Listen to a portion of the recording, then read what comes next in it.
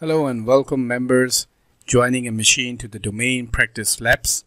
And here in this video we are going to show you how you can join a client machine to the domain. And in the previous video you have watched that we showed how to create the Active Directory, how to create a domain, how to promote your server as a domain controller, and we used the JSS name titles throughout that video.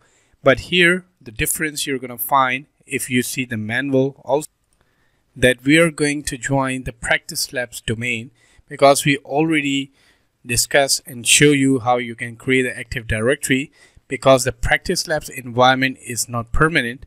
Once you complete your lab, it will wipe out.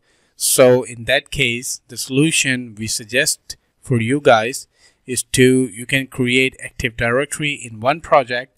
And if you want to learn how to join the Active Directory, you can join the practice lab, the already created, the pre-created Active Directory, the pre-created domain within the practice lab environment. So that will help you to easily learn all the joining process of the client machine to the domain.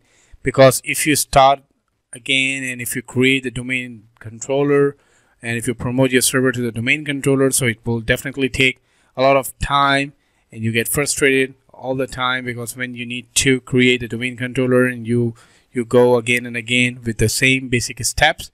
So here in that case, when you use the practice lab Active Directory, you can easily join, and there's no need to create your own Active Directory. And in the next coming lab, we're going to use the client machine that has already joined the practice lab Active Directory, and which is what the PLab Win 10, because here you can see we are using the PLab Win 101, the standalone client machine, which is a part of the Practice Lab network, but it is still not the member of the Practice Lab Active Directory. So in the coming tasks, we're going to use the machine PLab Win 10, which is the Practice Lab Active Directory member machine. So in that case, we're not going to repeat the domain controller lab again, or the joining the domain controller lab again. So we're going to use the exact machine, the same machine that has already joined.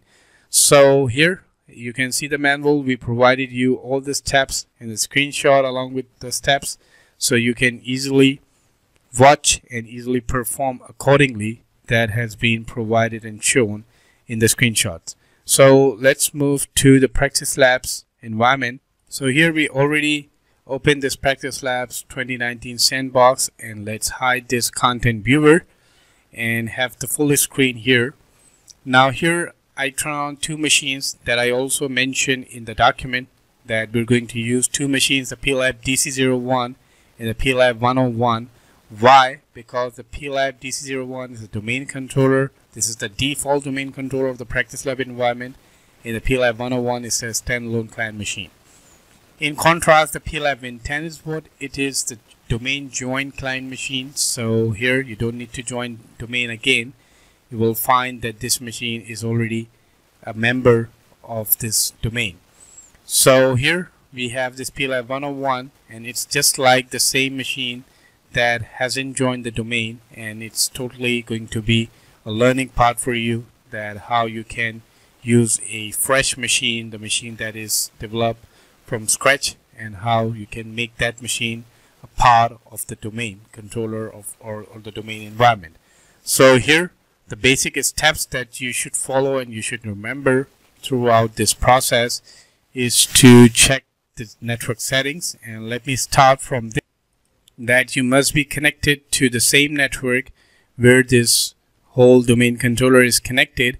And the first thing that you need to check, you need to verify before joining the domain, is to right click to the start term and go to the system. And here on the system, because what happens that most of the time that when you promote, when you create another new machine or you install the Windows 10, so what happens that it generates a default computer name. So what's the good practice is to change the name and make it more simpler and easier to type and remember. So let's check the PC name, and if you expand this PC and then right click to the PC and go to the properties, so it's gonna open this system info window. And here you can see the computer name is what, P11 10 101. It's not 10. So here, what's the case? The name, all the names that are mentioned on the left are the same name that is replicating on the machine. So it's good to use. You can go with those names. But in contrast, if you find the lengthy name, the name that are making no sense, and if those names are harder to remember or type again and again, so you can change the name first and then start your task. So here the name is good and we can easily proceed in this project. So after that, once you verify the name, go to the change settings, and it is the same step that you need to take for changing your computer name. So click to, because here you have the option to rename this computer. So the same option will be used to change the name of the machine or to join the domain. So here you can click to the change button, and here if you want to change the name, so you can simply press the backspace and remove the previous name and type the new name as you want. And then we're going to select the domain here. But if you type the domain name here, so it will start communicating to the domain machine. But the thing is, in practice lab environment, you will find that it will not stop you before joining the domain. Let's say if I type here practice lab, so let's click to the domain and type practice labs. That's the domain name of our Active Directory of the domain. So if you type practicelabs.com and click OK, so you can see that it is not communicating with the domain controller. Why? You still have the same network, you still have the default gateway configured on your machine, but it is not communicating. Why? Because there is something missing. And if you click to the details and scroll down, so it will find that the DNS is not resolving your domain. So in the practice lab environment, before creating this video, I changed the domain address. But if you are replicating those labs here, so you don't need to type the DNS address manually. You will find that it is already configured and mentioned. But if you are working in some other directory, some other environment, let's say if you're creating your own VM network environment, so there you must put and you must enter the correct and exact domain network address where this whole domain Active Directory is located. You need to mention that IP address on the DNS section, and let me show you where. So let's scroll down and open the network adapter settings, and how you can open it. Let's close it and let me show you from the beginning. You can right click here on the network icon, go to the network and internet settings, click to the Ethernet, and if you're connected with the Ethernet adapter, so let's click here, right click, go to the properties, select this IPv4, go to the properties, and here you can see in the preferred and both alternate, the DNS address is missing. So when you want to join the domain controller, it start communicating with your domain controller through this DNS address. So it needs to be, because here you're typing what? The alphabetic words, right? It's a domain name. It's not the binary, or it's not the numbers, right? And you know the machine has a machine language, the binary 10. So you need to provide what? You need to provide a network address that must resolve this domain name, and then it will easily start joining the domain controller. So here we need to type what? The DNS, and which is what? The DNS address should be the IP address of your domain controller. So the IP address of our domain controller is 192.168.0.1. And in case of Practice Lab, I knew it that the IP address of the domain controller is 192.168.0.1. And it is already there. I remove and I delete this address from here to just explain this thing to you. So if you are replicating those labs here on the Practice Labs, you don't need to type this address. You will find that this address is pre-configured in both P11 10 or in P11 101.